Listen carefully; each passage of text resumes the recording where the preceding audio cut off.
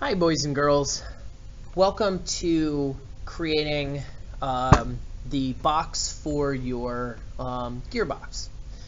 And what we're going to do is this is our final product, and I want to show you a couple things about this. It looks right now like it's in an assembly, and we're going to make this a lot easier in the long run by doing it in a single part. And I'm going to show you something new with creating what's called new solids.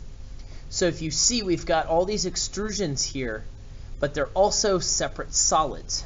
And when you do that, it makes it as if it's an assembly, but you can build it a lot faster and more efficiently this way.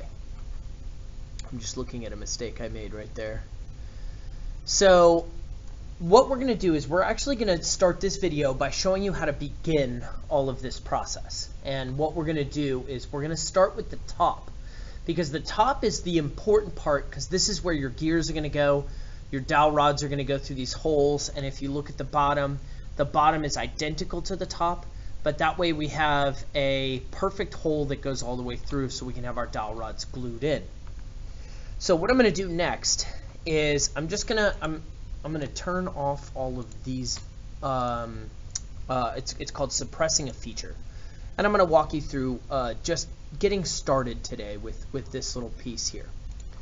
So this little part, you don't have to create this exactly the same way. In the end of the PowerPoint that I share with you also, I'll give you some other ideas and things that you can make. What is important? There are two major things that are important about this. Number one is that the holes are exactly from center to center 51 or 52 millimeters, and that is the same as the practice we did because we're using the same gears that we did before.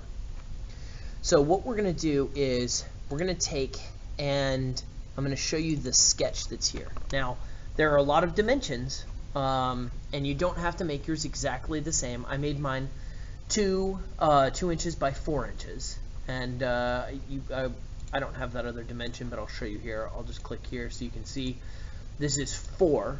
Okay, here it's actually oh, it is right here. I didn't see that I had that. That's why it's a driven dimension. So this is 2 by 4. That's a good size for your object. So let me scoot this out too so you can see this.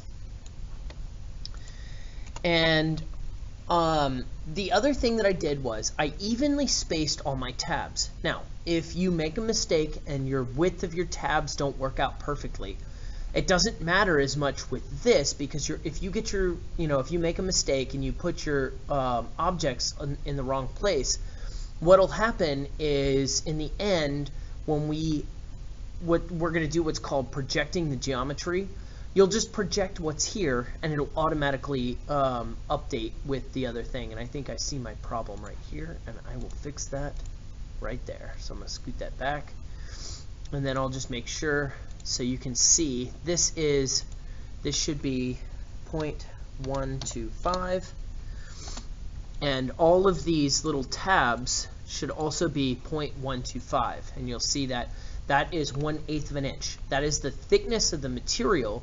That way when you put your tabs in here, they fit perfectly inside of these little slots. Now the last thing I'm going to show you here real quick that's very important is that these holes are 3/8 of an inch, because the dowel rod that we're going to use is 3/8 of an inch, and we want to glue the dowel rod into this box. So I'm going to hit finish sketch, and then I'm going to go into this extrusion so you can see I'm extruding this 0.125, which is also 1/8, 1/8. Okay, it's the same thing, 0.125, 1/8.